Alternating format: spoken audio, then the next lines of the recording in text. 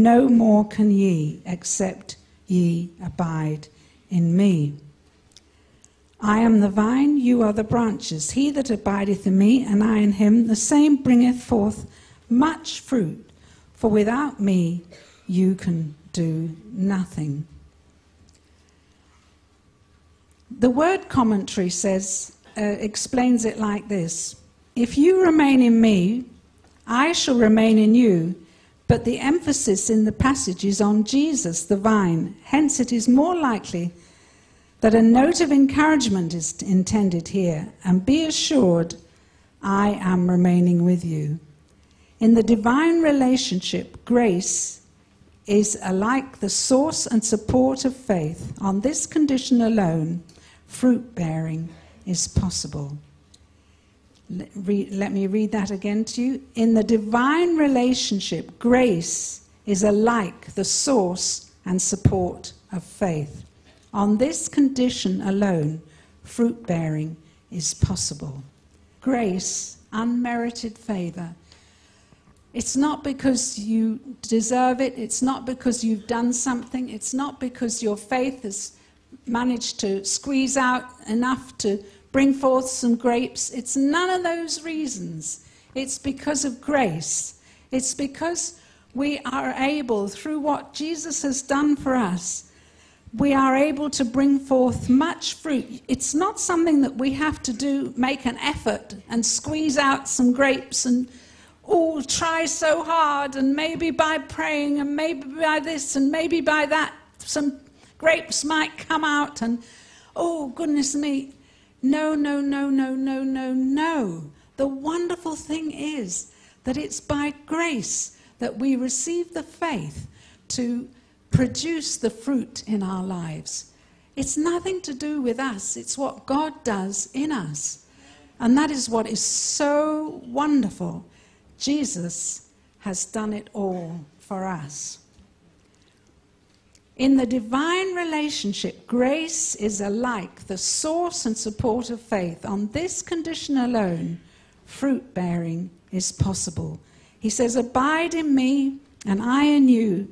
As the branch cannot bear fruit of itself except it abide in the vine, no more can ye except you abide in me. But as we abide in him, the fruit grows. It's natural.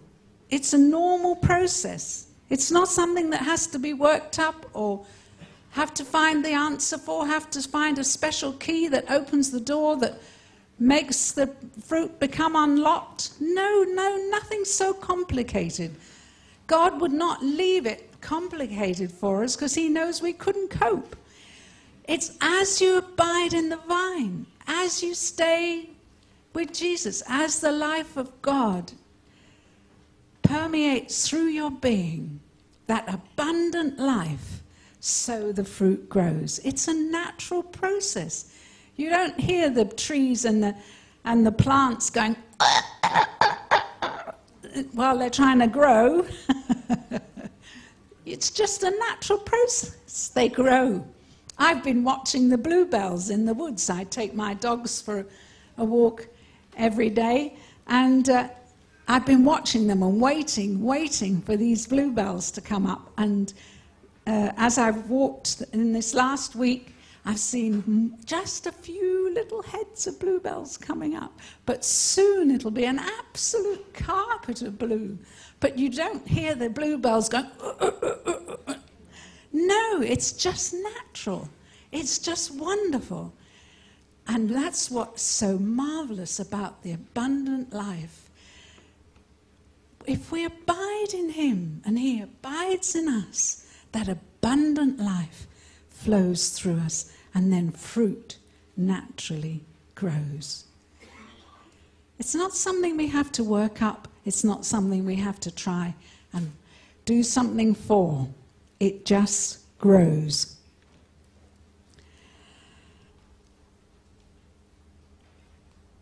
I am the vine, ye are the branches. He that abideth in me, and I in him, the same bringeth forth much fruit.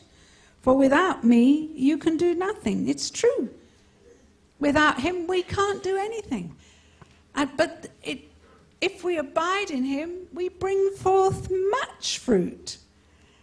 So God's not content that we should just have, you know, a little tiny bunch. God's not content that we should look a bit kind of sparse.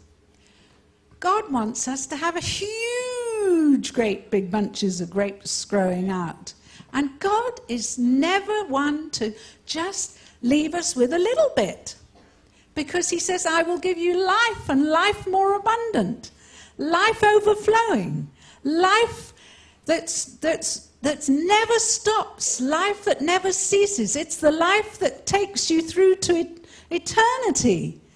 It's the same quality of life that you get when you go up to meet him.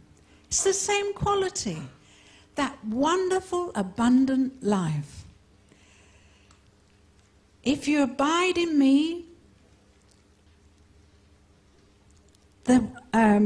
he that abideth in me, and I in him, the same bringeth forth much fruit. For without me you can do nothing. If a man abide not in me, he is cast forth as a branch and is withered. And men gather them and cast them into the fire, and they are burned.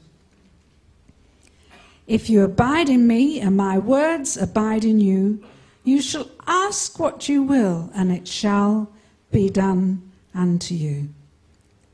If you abide in me, and my words abide in you, you shall ask what you will, and it shall be done unto you. There's no, if you do this, and if you don't do that, maybe I will, maybe I won't. If you're good enough, maybe I will, maybe I won't. But no, Jesus says, if you abide in me and my words abide in you, ask what you will and I'll give it. He just is a wonderful, wonderful, generous, so generous God. He says, I'll give you life, and life more abundant, life overflowing, life so wonderful, so precious, so joyful, so marvelous. It really is so special.